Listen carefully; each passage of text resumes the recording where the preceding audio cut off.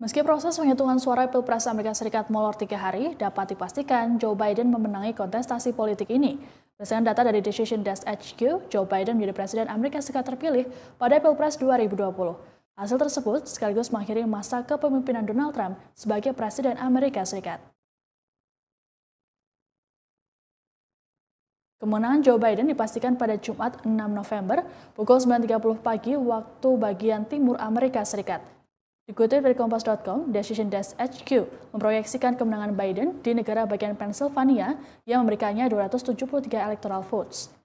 Diketahui diperlukan 270 suara untuk memenangkan Pilpres Amerika Serikat. Sementara itu, Associated Press belum memproyeksikan kemenangan Biden, walau hampir dipastikan. Proyeksi Associated Press akan memberikan 284 electoral votes kepada Biden ditambah dengan negara bagian Arizona. Biden berhasil merebut dan merestorasi kembali Blue Firewall dari tangan Donald Trump.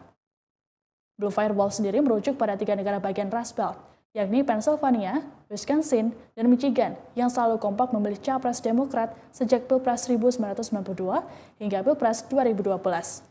Namun pada 2016 lalu, Trump berhasil merobohkan keperkasaan Demokrat di Rust Belt.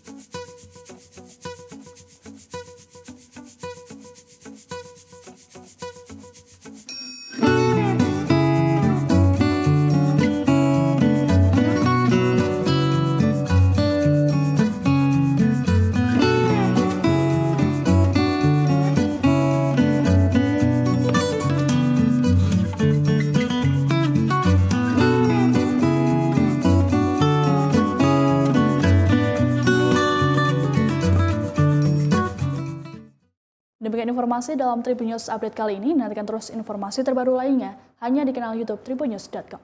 Terima kasih sudah nonton. Jangan lupa like, subscribe, dan share ya.